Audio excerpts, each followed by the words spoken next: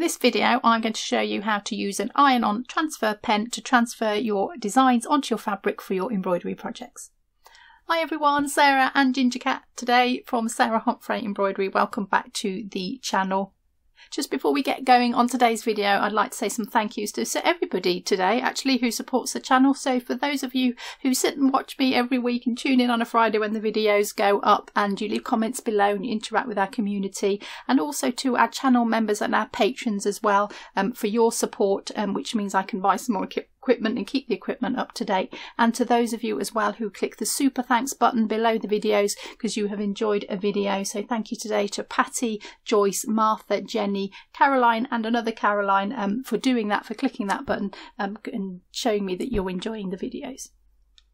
So we have covered methods of how to transfer a design and put it onto the fabric for your embroidery before. We've got a video on 5 different ways to do that, so do check that out. I thought today we would just concentrate on one of those. We did touch on it in that video, but I thought we would look into it a little bit more detail, and I'll actually show you the process and how to use these pens. So this is the iron-on transfer pen. This one is made by Hemline. We've got these in our shop, so I'll put a link to these in the description below this video if you're interested in using one of these. And it's basically, so it's got a blue ink in it, so we can't really use it on darker fabrics so much, but we'll get to that later on. And you're going to draw the design onto a piece of tracing paper, and then we're going to iron the tracing paper onto your fabric. So I just want to show you what it says on the back first. So it's got a little bit of instructions on the back, but there's one really important thing that it doesn't tell you. So we will talk about that because it is really important actually, but it just tells you can draw your or trace your design onto the paper, place it face down onto the fabric, cover with a pressing cloth and iron it on there basically. So one really important thing about it is it's a permanent mark. So if you've seen me before use my water erasable pens and we just put a bit of water on and it rubs off, this is the same colour but it won't come off like that. So if you've got both pens, don't get them mixed up basically. So it is permanent. We will have to cover it and I will talk about that. Now I will actually demonstrate the pen in the full process of how to use the pen, but I did have a little go with it first and try some different things with it. And if you see my other videos, you'll know what a fan I am of testing things and sampling things before you try them out. And this one definitely do that. It does even say that on the pen itself. Pre-test on the scrap fabric first, because it will react differently on different fabrics, so that is important to know. But I've done a bit of testing for you, so I'm just going to go through these samples that I've done and tell you what I've done with them. So this was the first one that I did, and I put it on a pretty hot iron and I just left the iron on then. It came out quite nice and strong, and I thought I'll just repeat it with the same pattern and see what happens. And I kind of got 2 prints out of it but not the third. This is the paper I drew the pattern on, so this is a little bit of tracing paper, fairly heavyweight is best, and it's useful to be able to see through it. I have tried it on normal paper and it does work, but this is much better. So if you can get some tracing paper to do it on, I recommend that. But you can, I don't know if you can see the design on there or not, you can just see a faint outline of him. The ink from the pen actually comes off on the fabric, so you know when you run out because you can't see it on your paper anymore. So that was 3 prints that I did there. 2, 3, and then I ran out on the third one, so I did those quite hot and that used all the ink up. So then I did a little test to see how many I could realistically get out of one piece if I didn't do it for quite so long. So I did 4 seconds, I started at this end, and 4 seconds, so a lot less time than that first one. And then each time I just held the iron on a little bit longer, a couple more seconds each time, and I managed to get 5, not 4, can't count, 5 prints out of this one. Show you the little, it's still got some ink left, so that's the actual ink from the pen still on the paper there. So I got 5 prints out of that. So this is a really great method if you wanted to make a lot of the same thing, if you were making some presents for somebody, if you're making up some kits or something like that. You can just repeat this, you haven't got to draw it each time. So that's what that one was. This one I just thought I'd have a little practice about how long you need to leave the iron on. Now the instructions, and we'll read this, it says press for up to 10 seconds. That's not terribly helpful. Up to 10 seconds. Is it 2 seconds or is it 10 seconds? So I thought I would just try that. So this one is 10 seconds. It's come out really strong, which is nice and clear to see, but do you need it quite that strong? So then I tested 5 seconds and that still came out really nicely. you could definitely use that. So you don't necessarily need it that strong. So 5 seconds was good. This is just on a standard cotton. This is this is a cotton linen blend, actually, this one. So a natural fabric, and I will talk about synthetics as well. So you don't need it for 10 seconds on this fabric, so it's worth just having a little bit of the fabric and a bit of tracing paper. Just try the pen and see how long you need to leave it on there for. Now, Jonathan and I had a little play with this to see how fine a line you could get, because it does say medium tip on this one, and I can't actually find one with a fine tip. Go on then. Like a brick when he jumps off. He's seen Jonathan's lap, so he's going to go and sit on Jonathan's lap. Where did I get? So we tried the tip to see how fine a line we could get, and you can't really see it too well on the paper there, but that was it when I ironed it. So you can get a nice thick line, and you can get quite a fine one if you turn the pen so it's straight down as well. So you can get quite a fine mark, and this is Jonathan just practicing here with a few fine squiggles just to see how nice a mark he could get. So even though it's a medium tip, it does actually go quite fine. Okay, so I drew myself another design, and I thought I'd try it on some different fabrics and some darker fabrics, because it says for light fabrics, but I thought, well, let's just test it and see what it will work on. So I've drawn it on here. I'll explain the R as well. So the thing that it doesn't tell you on the packet, that's the really important bit, is you will have to reverse your design. When you iron it, you turn your paper over and you iron it down. So the design will come out the reverse of what it is on the paper. So you either need to reverse it first, or I'll show you how you can deal with that on the tracing paper as well. So I put a little R, says right side. So the ink from the pen is on the right side. So when I iron it, I will turn it over and I'll iron it on there. And the R is the other way around, so I know that's the back. That's quite important, because you can't always remember what side you put the pen ink on, and you'll end up with it on your iron if you're not careful. So that's why it's got a little R on it. So I thought I'll do these ones, and let's try on some different fabrics. So this is just a pure linen fabric, so it's come out quite nice, and they're quite pale as well, which is nice. It's not too dark on that one, so I thought we'll try a bit of a darker one. So this is a bio washed cotton. It's a nice soft cotton fabric, and it's actually come out really well. I thought let's try blue on purple and see how that comes up, and it did come up really nicely on this one. Actually works really nicely on these natural fabrics. So then I thought we'll have a go on some silk. Now the silk's really interesting because it does something quite weird on the silk. So it has worked, you can see it on there, and I've just moved that pattern around a couple of times and made myself a bigger pattern, so you can get several prints out of the same one if you do it carefully. But what the silk does is go straight through it and onto the fabric below. So when you're ironing it, make sure you have a cloth underneath. It doesn't matter if you get some of this ink on it, because it just went straight through the silk, and it's showing on the silk, but it's also done a really nice pattern underneath. So I don't know why that is. So it does work on it, but definitely have something underneath if you're going to do it on the silk. So then I thought we'll just try it on a bit of velvet. Now you can't see this.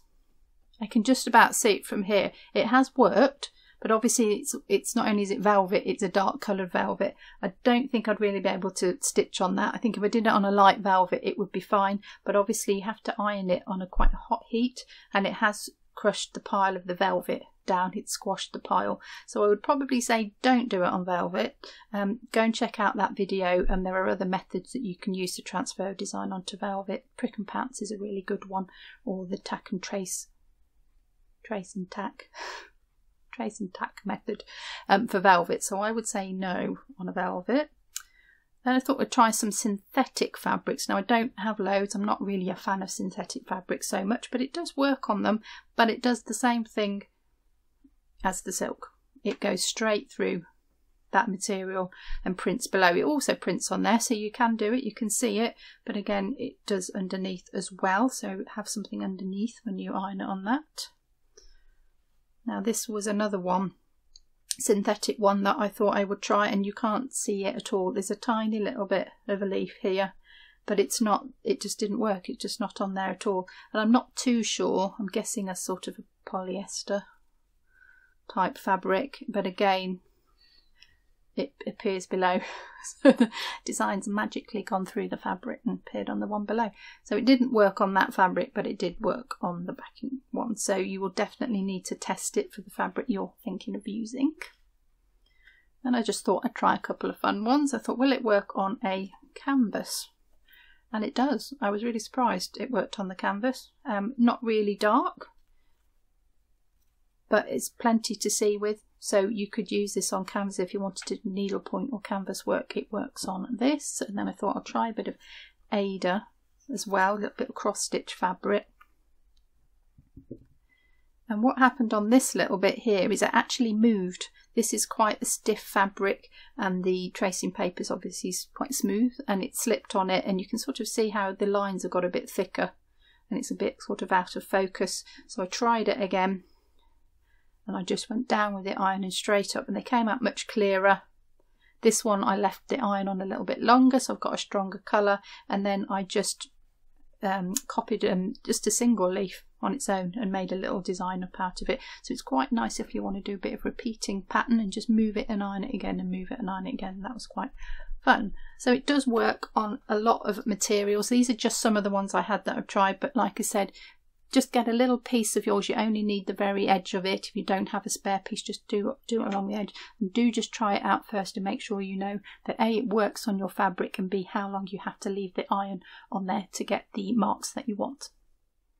So I've made a little design that I'm going to demonstrate on, and as usual I've made this into a little free PDF for you. This will be on the free stuff page on the website. The link to that is in the description below this video. You can click on that and you can download that for free. And we've got loads of designs on there now, and they're all free for you to have a go at and to learn your embroidery with. So I do hope you enjoy those. This one will be on there too. So the first thing we need to do is to get our design onto our tracing paper. So that's my tracing paper there, fairly thick one as I mentioned before. Now I'm just going to say again how important it is that you remember this, that the design will be reversed when you iron it onto your fabric. So I've done this little motif, and I've done a word just to demonstrate this, and we're going to do the little word sew and a little motif underneath it. Now if I just draw straight onto that tracing paper with my iron on transfer pen, when I iron it and I turn it over and iron it, it's going to be back to front. So what you can do, and this is any design, it doesn't have to be one with words in it. If you've got some leaves and you want them a particular way round, then do this method as well. So I'm going to draw it on with a pencil first. We're going to trace through that, and you can have a go with this design, as I said, or you can make up your own design as accurately as you can.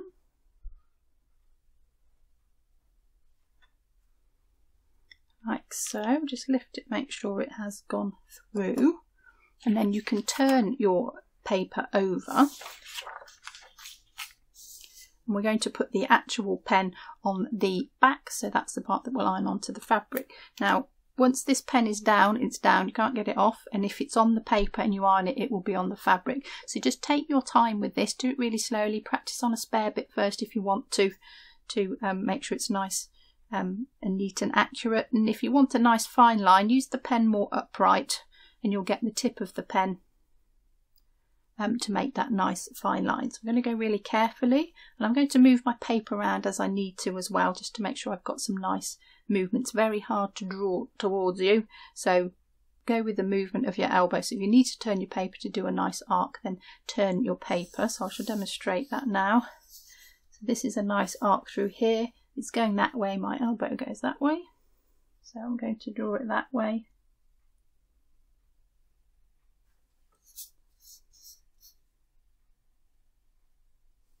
Finer line as you can, and then just take each bit very slowly and carefully and as accurately as you can.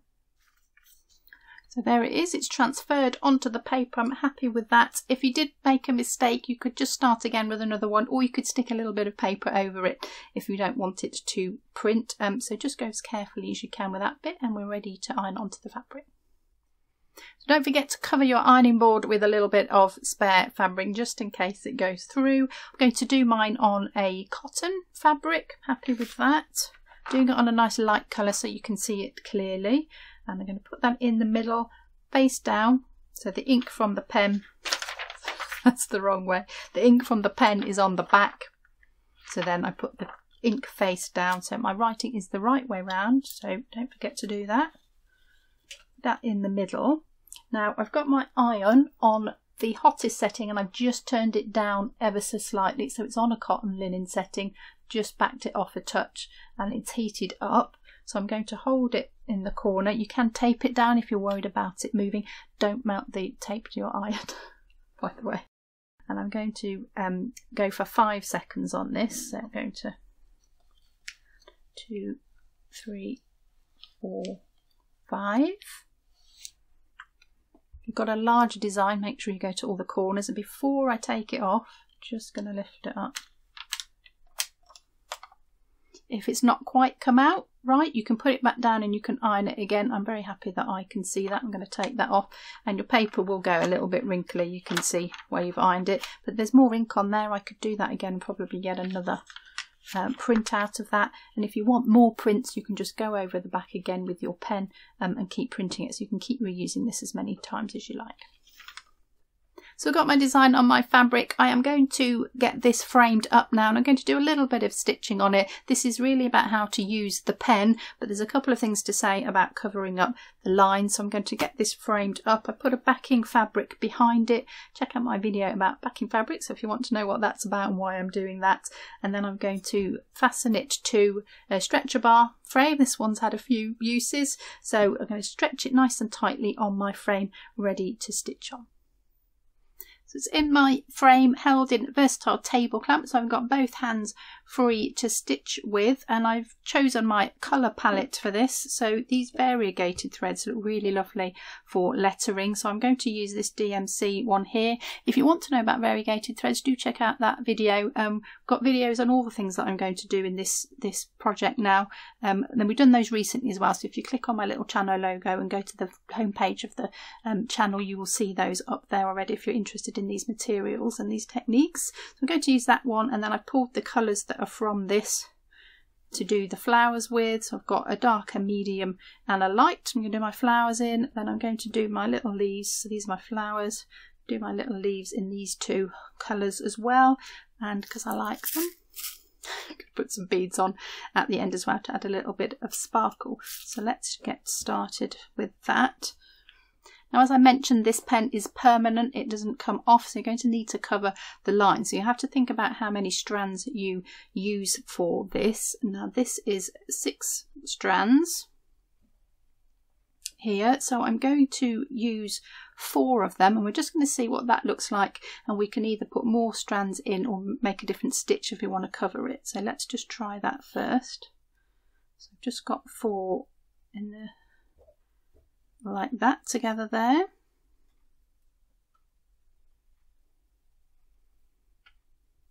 Put my knot in the end.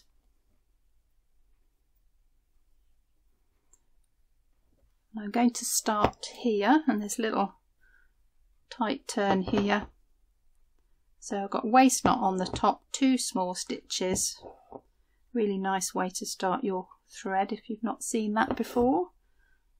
I just don't really like all those knots on the back, they're a bit more secure.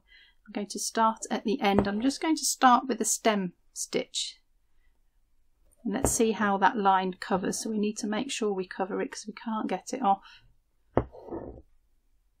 So that's a little overlapping stitch, nice and tight together because it's on the curve.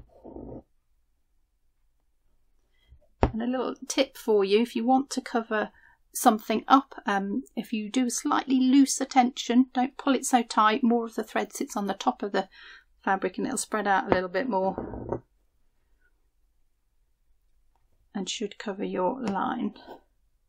So that is covering quite well with 4. I don't often use 6 strands, it can be a bit bulky, but if you need to go to 6 you can go to 6. You can go to more than 6 if you want to. So that is covering reasonably nicely. If your lines come out a little bit thick, you could try a different stitch. So let's just go into a little bit of a chain stitch. So you can either make your threads thicker or you can do a stitch that comes out thicker. So I'm going to go straight into a chain. Stem stitch into chain stitch looks really lovely in letters, and you can sort of make it a feature of the letter. So we'll just thicken that bit up with some chain stitch.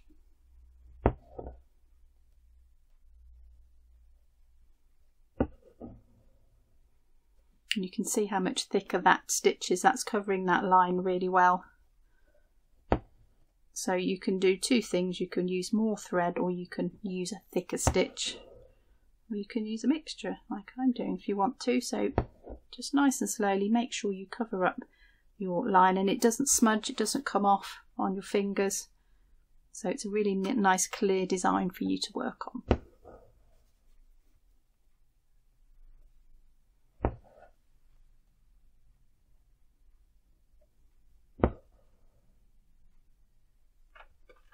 So what I'm going to do is finish stitching this. I'm going to do the rest of it in the same stitch. I'm going to go around all of this in a mixture of the stem and the chain. So I shall come down here, maybe a bit of chain round here, and back up in the stem around here, and I'll do the E and the W, and I'll do the same for this little row here. I was going to stop there and do that bit there, and I'm going to work this in the woven roses. We've got a couple of videos on woven roses in those ones that I did recently. If you want to do them in silk ribbon, we've got a video on that as well that went up recently, and I'm going to put some little silk ribbon leaves on it, so I'm going to do that now. Just putting in the last few little beads now. Got a double ordinary sewing cotton just to put these down with. We've got videos on how to apply beads to your projects, including how to put some beads and stitches. That was quite a fun one. So the last one going in now, and then I'm going to call that done. I think I shall finish that off on the back. So as I said, just make sure you cover those lines because they don't come off. I found the 4 strands covered fine actually, and and went up to the larger stitch. You can use any thread you like. You don't have to use stranded cottons. You can use perlés if you want to use a thicker thread. So I hope you found that interesting and useful, and how to use an iron-on transfer pan. So don't forget that we've got the design if you want to have a go at this, and I'm just going to show you the little sampler that I made as well before. So always do a sample just to check things out and see what threads and colours you like. So I did this one in a different colour set. This was another variegated thread. So this was a nice purple green one on a slightly darker fabric, just so you can see how else you can do that, and another colour set that you can do that. And that's it for this video, folks. So thank you very much for watching. If you want to see some different ways to transfer a design onto your fabric, do check out this video up here. That will give you 5 different ways. If you've enjoyed this video, give it a thumbs up, and I will see you all next time.